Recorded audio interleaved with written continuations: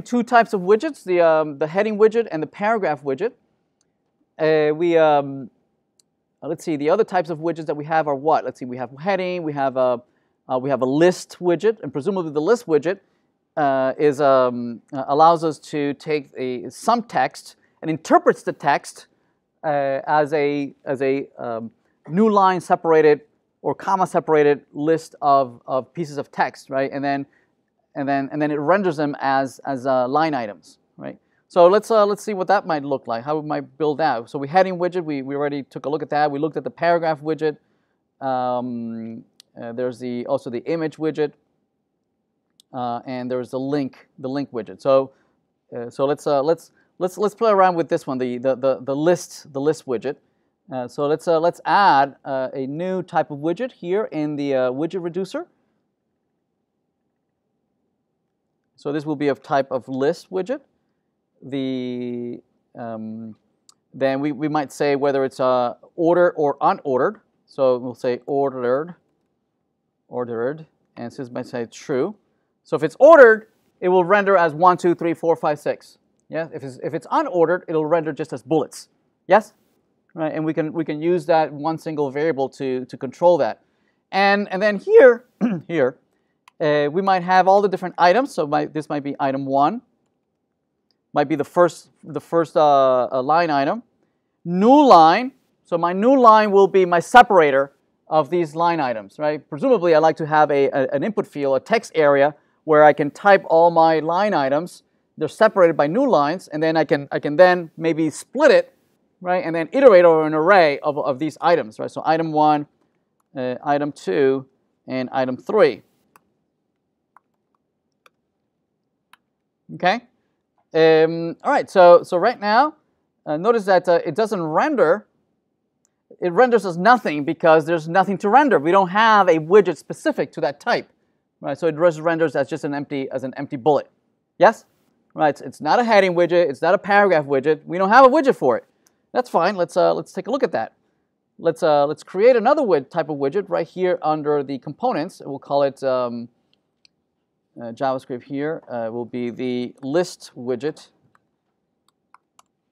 right? And this might be a import the React from React, and this will be a const.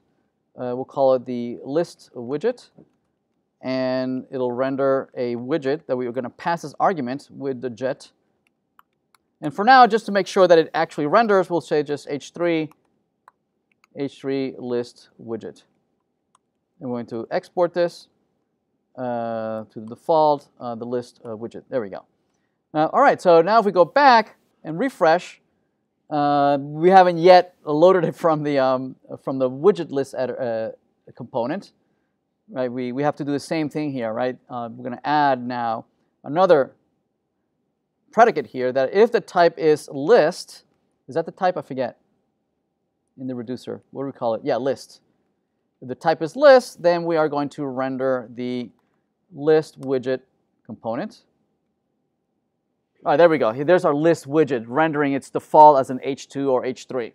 All right, so what do we want to do here? In the list widget, what I'd like to be able to do maybe is that we have the text, and we know that the text is formatted in such a way that it has a new line, right? That my items are separated, are broken up by line items.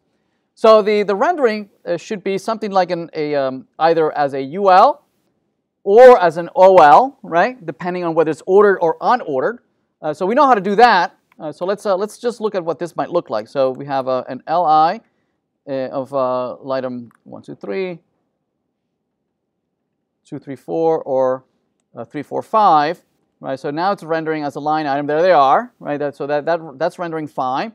So, but we want to have two versions of this, right? Depending on whether it's ordered or unordered. Yes. So we know how to do that. We can wrap this in a div. Let's wrap this in a div. And in here, right, depending on whether it's ordered or unordered, we're going to render one or the other. So we could do something like widget dot ordered, right? So if it's not ordered, then we're going to render this UL. right? Otherwise, we're going to render another version of this, right? So if it is ordered, then it would be OL. Yes? Make sense? Right, so notice that if I go back, notice that indeed it is ordered. Right, so that's why we see the 1, 2, 3. Right? But if we change the state, in the reducer where the order is false, right, notice that it renders as just bullet points. Make sense? So the order can drive that. It can drive that. The next part is that, what about rendering the actual items?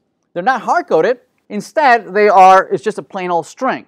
Right? It's a plain old string which is separated by new lines.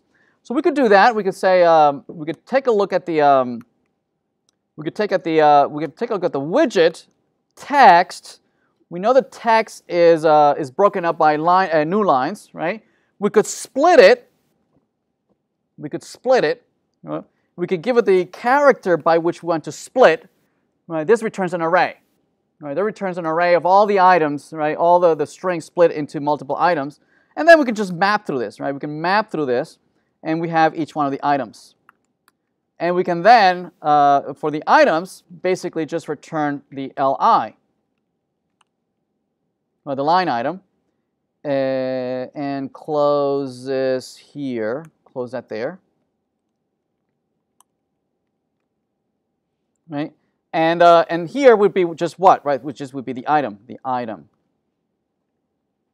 Let's see. And it didn't work. What?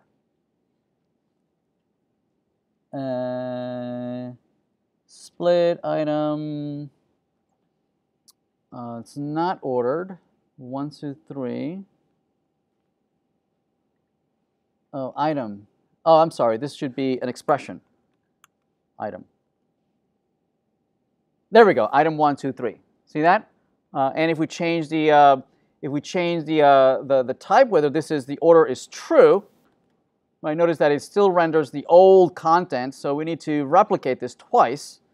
Right? This content. We're going to replicate this content twice. We're going to grab this. Oops. And put it here.